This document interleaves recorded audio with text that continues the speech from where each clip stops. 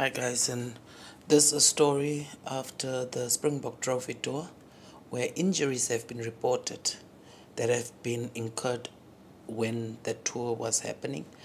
And I'm sure it's across the cities, it's not in one place.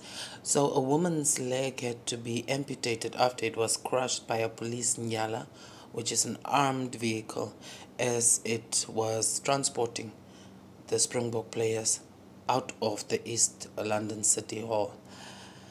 And the parade was quite chaotic, and of course, fans were really ecstatic to see their favorite players. So, the result of that parade was that 6 people were injured. So, the first is a 20-year-old Walter Sisulu University student who is currently recovering at the Frere Hospital, and they're in the intensive care unit after below the knee amputation took place, where the leg had to be removed, unfortunately. So the Nyala drove over her leg as public order police were desperately trying to move Bok Captain Siyakulise and his team out of the hall gates last Sunday. So the pandemonium had broken out when the Boks unceremoniously walked off the stage without addressing the crowd as per the running order. So they had patiently been waiting outside the hall, who knows for how long, with some having arrived at 8 in the morning to interact with the players. And of course, if there is that much people, all of them cannot interact with every single player. So the tour bus finally arrived at the hall around 4. Imagine people already lined up at 8 and 4 in the afternoon. That's when the tour bus arrived.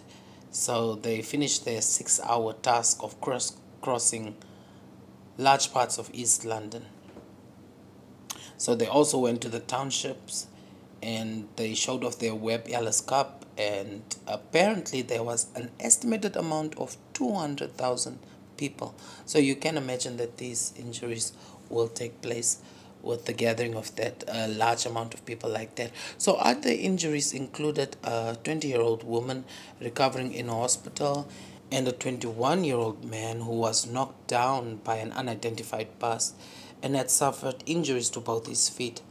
So there was a 31-year-old woman who fractured her right arm after a motorbike knocked her down. And then a 24-year-old woman was treated for minor injuries after she was hit by a civilian's vehicle.